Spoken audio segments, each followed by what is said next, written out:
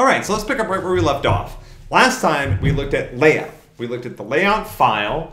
We experimented a little bit to see sort of how some of the XML in here corresponds to what's shown on the screen. We're not going even like taking a step into this rabbit hole, although it is super cool. But what we're going to do now is we're going to add this missing link between the layout and our main activity. So currently the layout has a search widget, this search view widget, and that's essentially what renders this component. What we need to do is set up the main activity so that when the search changes, we can do something, because what we want to do is we want to use that information to update the UI. Okay, let's go over to MainActivity.java. I'm going to shut off the emulator for the moment. Okay. So, and I'm going to essentially walk you through this. So you'll notice here that there's this map view component, and I initialize this reference to be null, and then down here in the onCreate method, which is sort of my constructor, I am initializing that, that reference. I can do something similar with what's called a search view, right? So over here, if I go here, this is a component called a search view. This is built into Android. So the map view component is part of this library that I'm using for mapping, but the search view is so commonly used that Android provides it along with the Android platform. So what I'm going to do is I'm going to say search view. Now, if I click on it, I have two choices. Now this is pretty important to get right because these are not compatible. If I go over here, I see I'm using androidx.appcompat.widget.searchView. That's like the difference here is that this allows me to build apps that are compatible with older versions of Android, essentially. So I'm going to do that, and I'll call it search view, and I'll initialize it by doing the same thing I did before. So r.id, now I've got all these choices. So if I go over to my layout and I say, what was the ID that I gave to this thing? It was search. And so I'm going to start typing search, and you'll see that's one of the options because Android actually knows what IDs are used in this layout, which is pretty useful.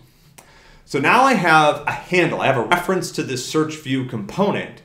The next thing I need to do is figure out how to interact with it. And specifically, this is one of the several places in our app where we're going to interact or use what's called a callback. So here's the problem. A lot of times in the code we've been writing, we've been thinking about writing code in order to do a certain task, perform a certain set of actions. But there's other times when we want to write code to respond to something else in the world. When we start building user interfaces, this is very common. So for example, a user clicks on a button and something's supposed to happen in the app. The way that we do this in Android is by registering what's called a callback. So what we tell Android is we say, hey, when there's a change to the search view, we want to know about it. And the way that Android's going to notify us is it's going to call a method. So let's do that. Okay, and again, I'm walking you through this, not something that I expect you to necessarily figure out how to do on your own. Now I have a reference to the search view component. I'm going to say search view set, what is it? Set one of these, it's one of these listeners, set on query text listener. That's what I want. So, and you can see that there are a couple of these different listeners that essentially get called when different things happen. So the set on close listener gets called when I click the close. The set on search, and maybe at some point we want to use that, but we're not going to right now. Set on search click listener, it gets called when I click on that little search thing to start the search. Focus change gets triggered, or that callback gets called when the focus of the element changes, like I click in or out of it. But what I actually want here is set on query text listener. Now, what I need to pass to this is something that implements, if I look at the documentation for this, I need to pass it something that implements this interface. This is a use of interfaces, which is kind of interesting, right? I need to pass it something that implements this interface. Now, I could provide an anonymous object here that implements the interface. But what I'm going to do instead is I'm going to pass this. Now, this is a reference to main activity. Now, you'll notice that this is a problem right now. This is a problem because whatever I pass to set onQuery text listener is supposed to implement a particular interface, and this class doesn't. But there's a way to fix that. And what I can do is I'll say make MakeActivity implement this interface. So there's two things that are going to change here. I'm going to just click OK. All right, so let's go up to the top. The first thing that changed is you'll notice that now, in addition to this interface, which we'll talk about, we've talked a little bit about having something to do with networking and how the data moves around. There's this new interface that my main activity is implementing. The interface is called Search View onQuery Text Listener. This allows this class to receive notifications or callbacks when the text in the search box changes. We're going to see how that works in just a minute. Now, to do this, to implement this interface, this is like implementing any other interface. There's a contract that I'm entering into, and that contract involves implementing two different methods. We're going to see how these are different in a sec.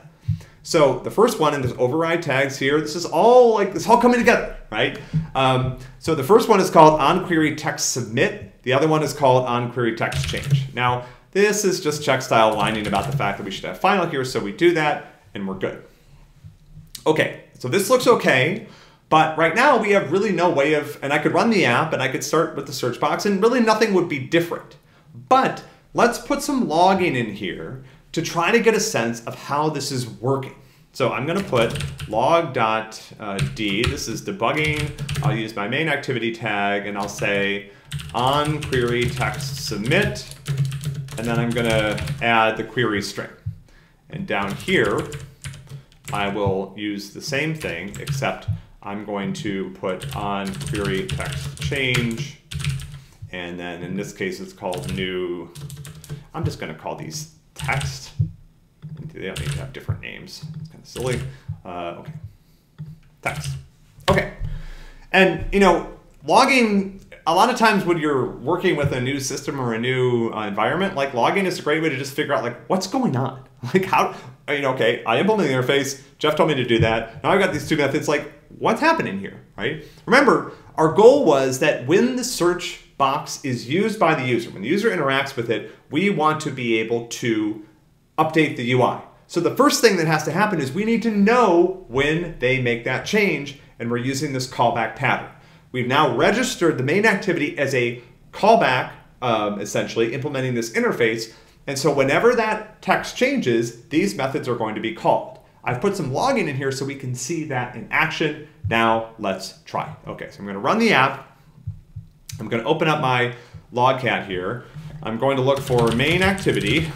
And now let's pull this down a little bit so it's a little bit bigger. I'm going to go up here. I'm going to click on the text and I'm going to say test. Check that out. Pretty cool. So what am I noticing? I'm noticing that whenever I change what's in the search box, it doesn't matter if I, add white space, anytime this changes, this method is being called the method onQuery text change. Now you might be wondering, what on earth is onQuery text submit? Well, if I hit return, you'll see that onQuery text submit gets called. So when I change things, when the user types stuff, testing, 1, 2, 3, every time there's a change, that callback method onQuery text change gets called. When the user hits enter, that's when onQuery text submit gets called. And there's actually a bug in Android causing this to get called twice, right? Isn't software amazing? It's amazing that any of this works sometimes when you really think about it. But anyway, I really should only get called once, but there's a bug in the emulator that causes it to be called twice, so it's called twice. But normally, when you hit return, that method gets called. Now, what we want to do, I'm leading you right up to the solution here. There's not a ton to do left, but what we want to do is when the user changes the text, we want to feed that text into our search method that we built over the list of places.